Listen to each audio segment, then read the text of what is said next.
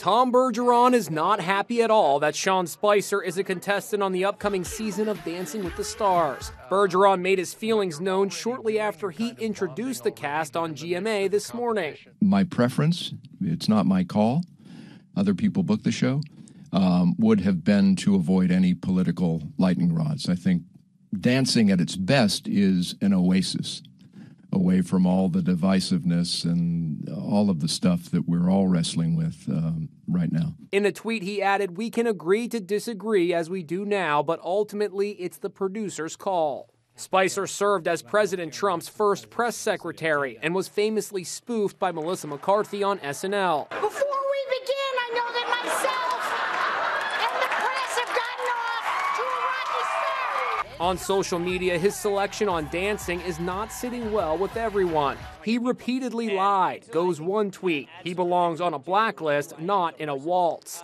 But others disagree, pointing out that Trump's energy secretary, Rick Perry, and Bristol Palin have appeared on Dancing in past seasons.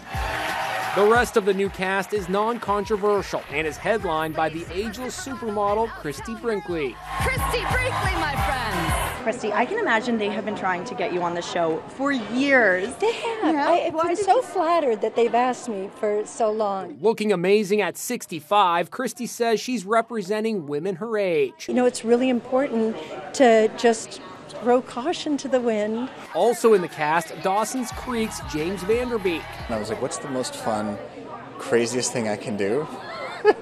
And this came up and I was like, I really want to do that. Kate Flannery also joins the cast. She played Meredith in The Office, still one of the most popular shows in the world in reruns. The show is like a party, and I've never refused to go to a party. Rounding out the cast, troubled former NBA player and ex-husband of Khloe Kardashian, Lamar Odom, Bachelorette Hannah Brown, and a big surprise, 75-year-old Mary Wilson of The Supremes.